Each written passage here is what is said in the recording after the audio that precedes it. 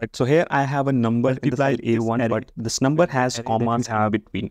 So with each number, there is a comma, and I want to remove this commas. So for this, I'm going to use the number returns an error.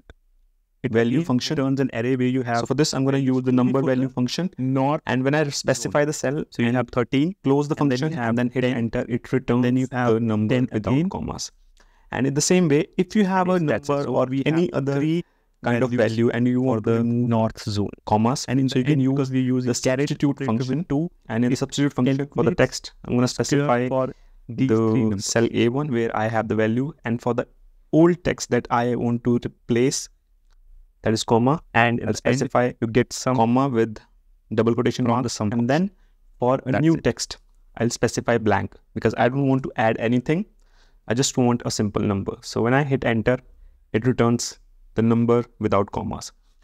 So when you open the find and replace option using the keyboard shortcut Control and H, in the find what, you need to specify the comma that you want to find, and in the replace with, just leave it blank or skip it, and then click replace all.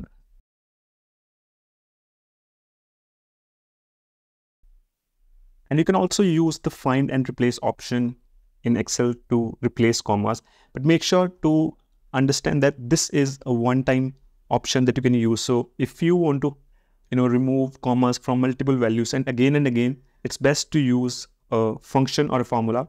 But let's say if I open the find and replace using Control plus H, and then in the find what, I just need to specify the comma because I want to replace it, and in the replace with, you just need to leave it blank and then click replace all.